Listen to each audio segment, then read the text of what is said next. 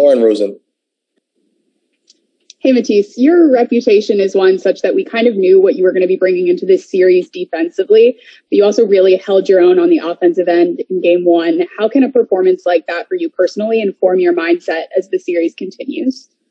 I mean, really, I think that's something that, like, Doc and, like, my role has needed for, like, majority of the season. And I think the playoffs just heighten everything and magnifies things. So, like, where teams are going to, like, give up a little bit, and they're going to give up a little bit more, and so they can focus on other things. So with me, it's, like, leaving me on the three-point line. And, like, whether it's been conversations with, like, friends, mentors, or coaches just trying to help me with my confidence, I think it's done a lot in terms of allowing me to succeed in those situations. And then that just helps carry over into what I already know I can do defensively. Doc said after game one that of any Sixer, you've probably put up the most shots in the last 5 days. And while I know it's not a competition, can you tell us a little bit more about that extra work you're putting in and why it's important for you to be doing it right now? I mean, it just goes back to the confidence thing. Like when you know you put in the work, when you've done the reps, like you have something that you can fall back on. And for me, it was just like get up as many shots as possible without trying to take away from, like, just without fatiguing myself too much so I can show up and still perform. And yeah, I think it helps a little bit, but I mean, that's one game and we're down one game. So it's going to be a lot more. It's going to take a lot more than just that. Thanks, Matisse. Mm-hmm. Mark Narducci. Matisse, could you just talk about what is the toughest thing about having to deal with Trae Young? He's really versatile. He's like he's so quick, and his ability to just navigate in the paint and make plays for himself and his teammates. It just makes it. It feels like at times you can cut off one thing and then he just finds another thing, and ultimately it's just being able to get guys on him to slow him down, bump him off his path, and then as a team, just finishing the plays with rotations and rebounds. Okay, thanks.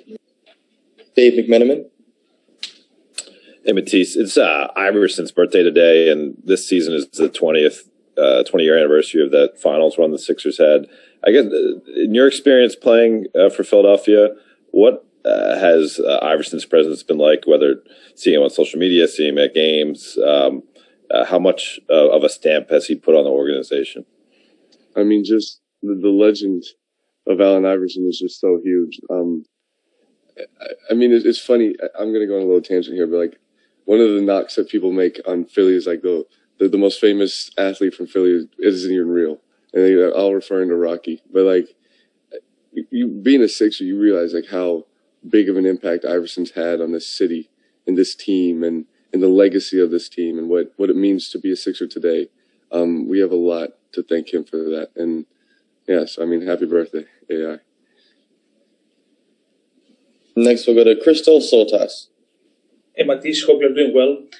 What was the main difference on your game, defensive-wise, in fourth quarter last night? And what do you need to maintain or what do you need to improve on game two? Just intensity, just trying to up the physicality a little bit, create more pressure, put more pressure on the ball. And I think that needs to be more the standard for the next game specifically.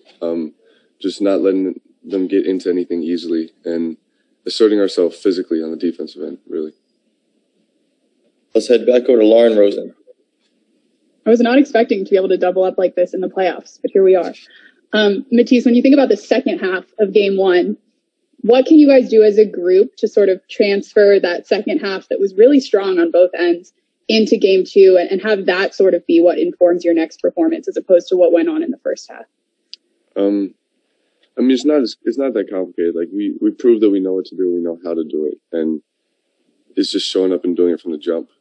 Like it's really easy to take a breath after you win a series, but it's in all reality is that's the time to really like hunker down and like dig in even deeper. And I think the first half just showed a little bit of that, and the second half is just showing what we're really here to do, what we're really about.